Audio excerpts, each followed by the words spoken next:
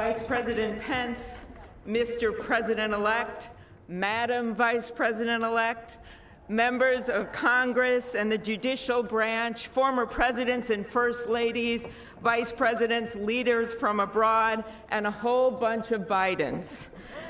America, welcome to the 59th presidential inauguration, where in just a few moments, Joe Biden and Kamala Harris will take their solemn oaths. This ceremony is the culmination of 244 years of a democracy. It is the moment when leaders brought to this stage by the will of the people promise to be faithful to our Constitution, to cherish it and defend it. It is the moment when they become, as we all should be, guardians of our country. Have we become too jaded, too accustomed to the ritual of the passing of the torch of democracy to truly appreciate what a blessing and a privilege it is to witness this moment? I think not.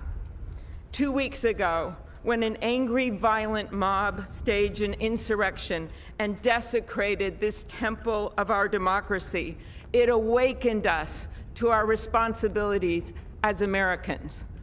This is the day when our democracy picks itself up, brushes off the dust, and does what America always does: goes forward as a nation under God, indivisible, with liberty and justice for all. This conveyance of a sacred trust between our leaders and our people takes place in front of this shining Capitol dome for a reason. When Abraham Lincoln gave his first inaugural address in front of this Capitol, the dome was only partially constructed, braced by ropes of steel. He promised he would finish it. He was criticized for spending funds on it during the Civil War.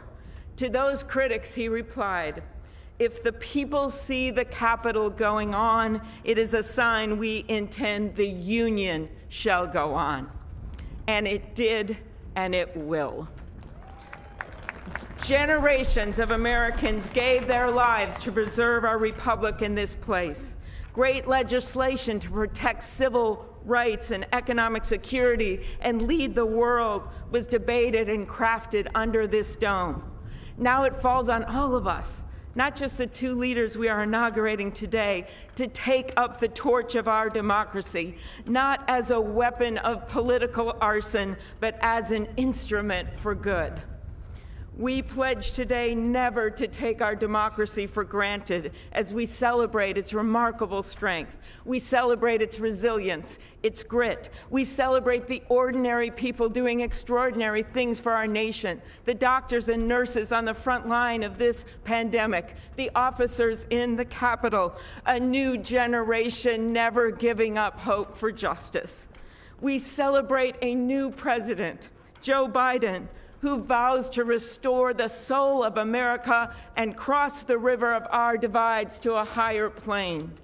And we celebrate our first African American, first Asian American, and first woman vice president, Kamala Harris, who stands on the shoulders of so many on this platform who have forged the way to this day. When she takes the oath of office, little girls and boys across the world will know that anything and everything is possible. And in the end, that is America, our democracy, a country of so much good. And today, on these Capitol steps and before this glorious field of flags, we rededicate ourselves to its cause. Thank you.